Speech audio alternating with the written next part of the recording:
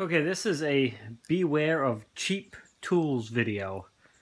And the one I am reviewing, I want to say it's, well, I don't want to say what it is because I don't want to say the wrong name, but I'll show you what to look for. It is, goes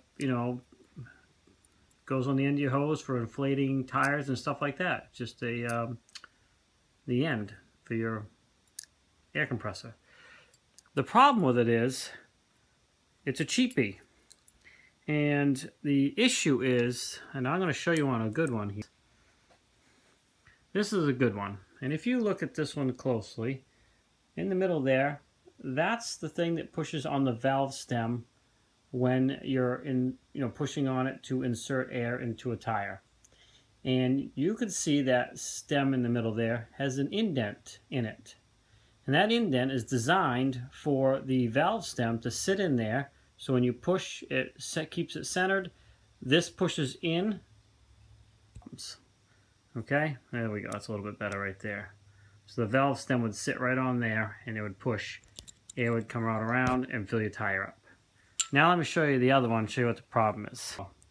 The bottom line is, this one did not have an indent. It was a flat surface. So when you tried to push on the valve stem to put air in the tire, this little stem in there is free floating, and it would just tip off to the side. The valve stem would seal back up and no air would come out of either unit.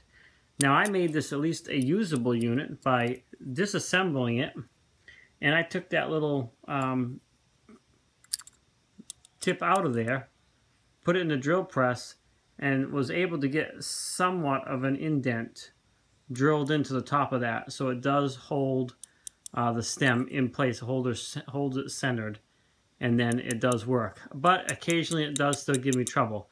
So the bottom line is, I don't want this video to go too long.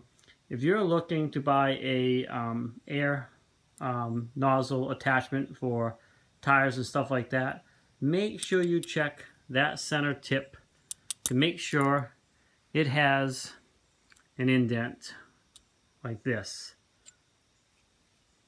And I'm just gonna do that. There we go.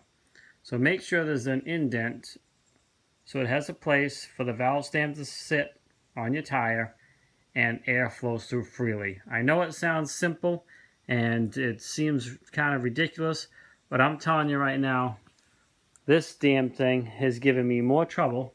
And I have two of them, and eventually I will buy a new one, but I was able to get it to work. And the reason why is, some of you might ask, well, why don't you just use this one all the time?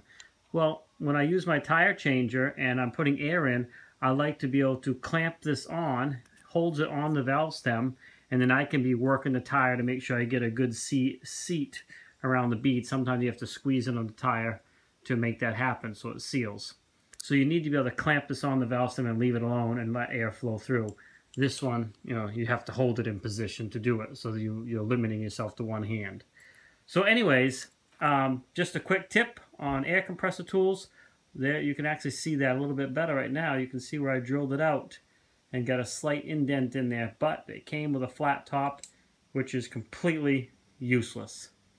So please like, subscribe. Hopefully you find this helpful.